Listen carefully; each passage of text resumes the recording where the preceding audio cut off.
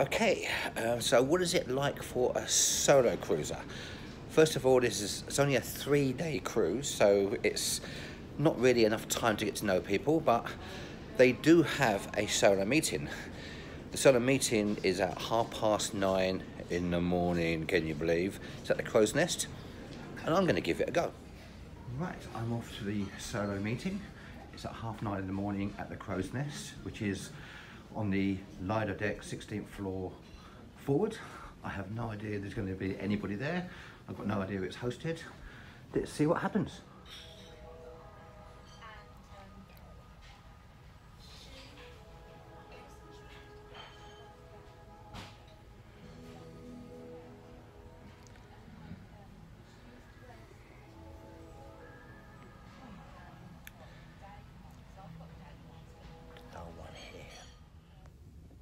As you can see, I'm back in my inside cabin.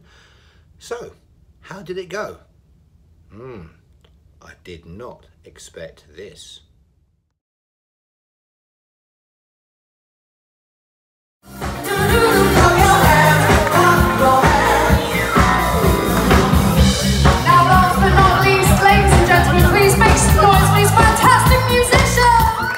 Right, just to explain what happened. Now, the meeting was at 9:30.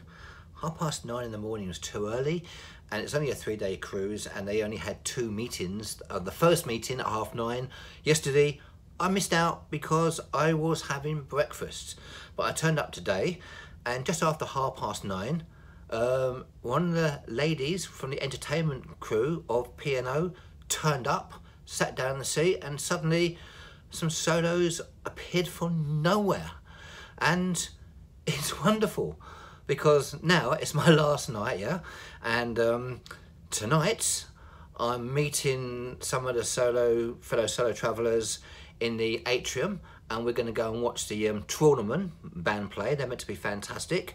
And tonight I'm eating in Sindhu, which is the Indian restaurant, one of the specialty restaurants on the ship. And I'm going to be joined by Julie now, which is great.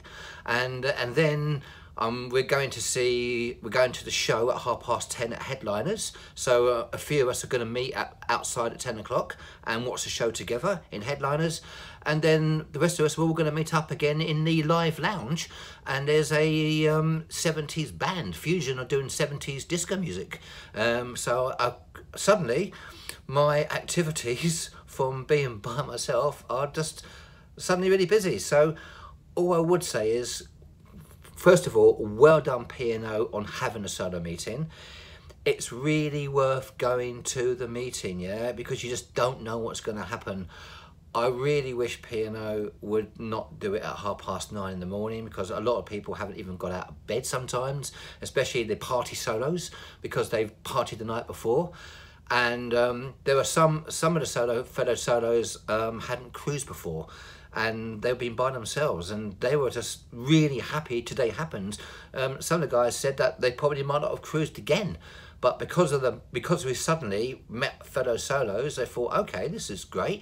And I'm really looking forward to having a really social evening with everybody tonight.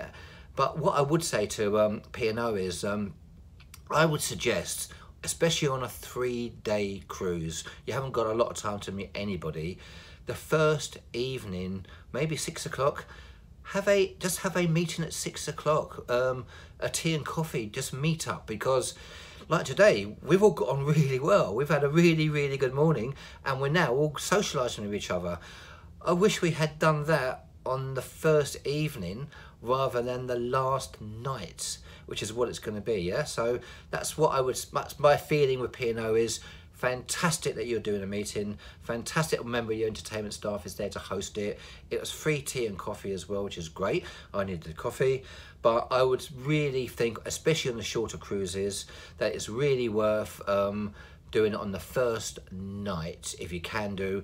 And also in the solos, in the actual staterooms, where people are staying, solos are staying, maybe you could put a little note in there, because you know where they are, just to say that, please meet up for a free tea and coffee or whatever on the first evening, because that way it would have made the whole cruise more enjoyable especially for our wonderful guys that we've met today who haven't cruised before.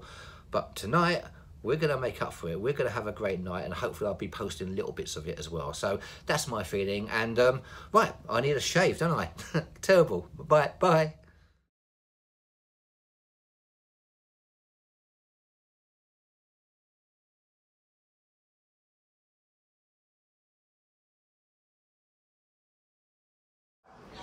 Well, finally, I wish you a pleasant and safe onward journey.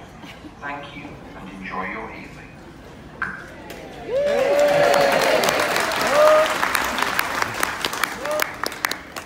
How rude. What does he think he is? Well, singing about cats.